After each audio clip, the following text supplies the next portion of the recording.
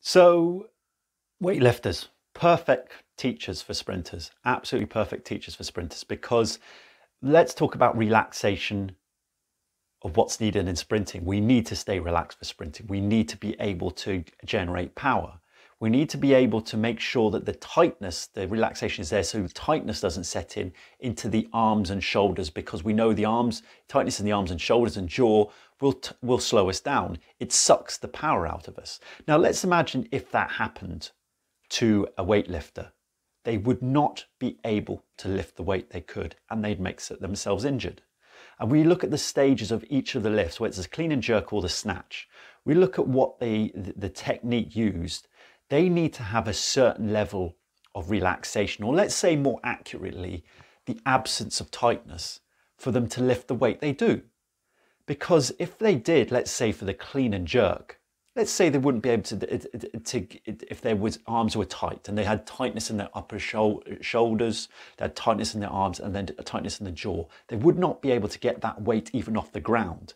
They wouldn't be able to, if they had tightness in the shoulders and jaw, to generate the power in the hips to do it in the second pull. So the second pull, that's the bit just after when it passes the knees, that whip action with the hips. They wouldn't be able to generate that power if they were tight in the shoulders and the jaw. So they need to be loose, have that looseness in the arms and the jaw to generate that whip action in the hips, to make sure to focus the power in the hips, because the looseness in the shoulders and the jaw focuses the power in the hips, and it focuses it in that area, because that's, whether we like it or not, that's for weightlifters, for both the clean and jerk and for the snatch, that's where most of the effort's coming through, in the hips. So if the looseness wasn't there, if the relaxation wasn't there, or the absence of tightness wasn't there, then they wouldn't be able to generate that second pull whip action in the hips.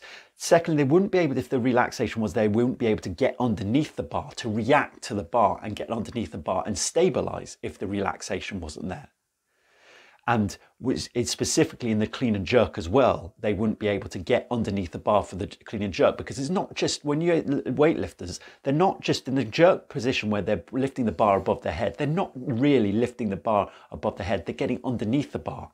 They're preparing themselves to stabilize, to get underneath the bar so they can actually stand up.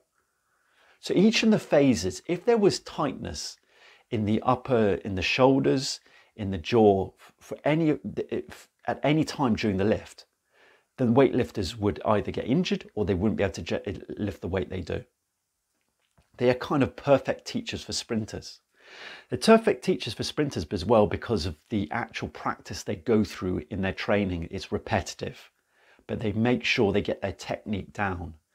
And that kind of concentration they have, to be in the here and now, because also it is something that's very similar to sprinting as well, is the fact that weightlifters, they have a couple of seconds, they have one lift to get it right.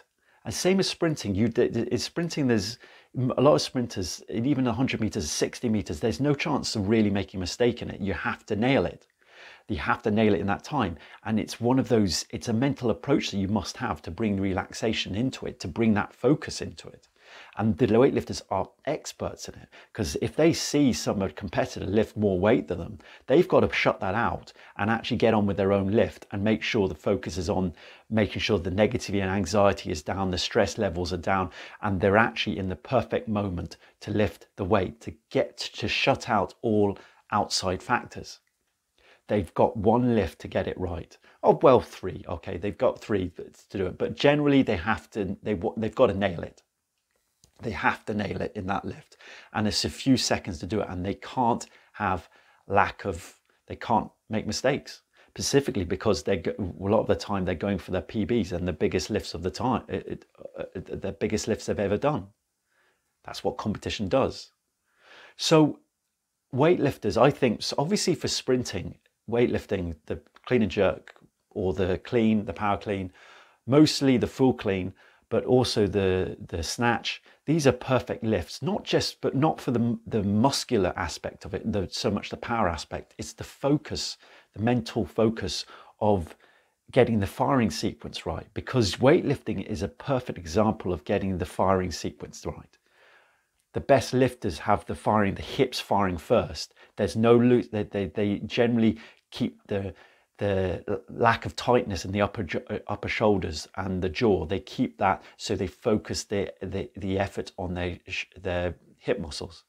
So what that is, they are kind of the epitome, the great example of perfect kind of firing sequence, which is very similar to sprinting. And that's why sprinters should do weightlifting, because they need to, and do it well with less weight, but making sure the looseness in the shoulders is there, making sure they're getting the whip action in the hips, because specifically in the second pool area, is because it generates the right firing sequence for sprinting. It gets the hips muscles firing first, and then the arms follow. So that's why weightlifting is such a great teacher.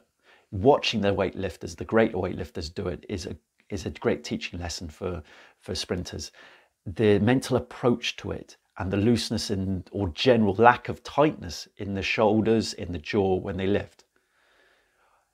Generally now, when we're looking at let's go back to this. You'll see a little bit of tightness in the shoulders and jaw for a lot of the weightlifters if you look at it. But compared to what they have to lift, that's understandable, because they're lifting weight that they're nearly next to their peak in general force. But you notice that they've got to keep the tightness in the shoulders really loose to get that whip action there. There's the absence of tightness there, comparatively speaking, for them to actually generate the hip action. So watch the weightlifters, the best weightlifters. And if you're a sprinter, obviously you might be doing weightlifting in the gym, but get to know how to do it properly. Learn the basics, even with a light weight. Even the lightest weight is far better than lifting a heavy weight with bad technique. That doesn't help you. You've got to be able to lift in weightlifting, do the weight perfectly, where you've got the hips doing the driving sequence and doing most of the work, and you've got looseness in the upper body. It's great learning mechanism to actually, mental approach is the same, it's very similar to sprinting. So watch the great weightlifters, go back and watch the Olympics, go watch how they do it, and practice it in the gym, even with a light weight. It doesn't have to be a heavy weight, but make sure the technique's there where the hips are moving first. That's it. Thanks for watching. See you in the next video.